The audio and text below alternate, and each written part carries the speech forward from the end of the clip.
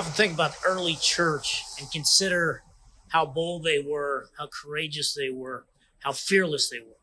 We consider these saints of old, and we wish we could be more like them. Now, John 20 gives us a good picture of the condition of the early church even after the resurrection of Christ. They had heard the report of Jesus' resurrection, and what were the early Christians doing? Most likely, embracing all the language we have in the church today. Scarcity language. We don't have enough language. We can't witness. We can't go out of the church. We can't love our neighbor language. The environment's too dangerous type of language. Even though Jesus had been raised from the dead. They were in a room behind closed doors, locked in from the inside for fear of the Jews. They were hiding in cowardly self-preservation. They were scared. They were scared to live, scared to die, scared to go out, scared to come in, scared to move, scared to breathe. Fear dominated them too, just like it can dominate our lives. But then Jesus comes to them on the eve of the resurrection. He doesn't ask for permission. He doesn't knock on the door. He comes right into their midst, and his first words to his frightened disciples are a double dose of peace. Peace be with you, he says. He delivers to them the wholeness of the kingdom, the completeness of what his death and resurrection accomplished for them.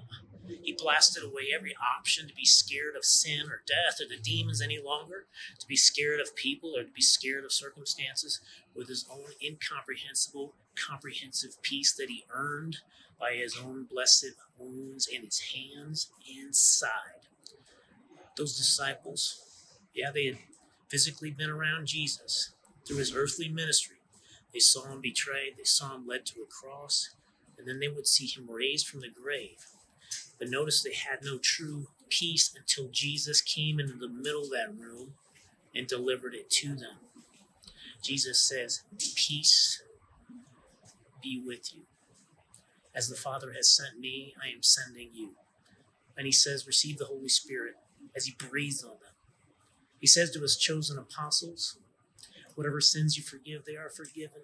Whatever sins you retain, they are retained. His word and spirit gave these scared, weak disciples just a few seconds before the awesome, death-defeating, life-giving ministry of the forgiveness of sins. He entrusts that with them. And then these guys are bold. Then these guys are courageous because their sins are forgiven.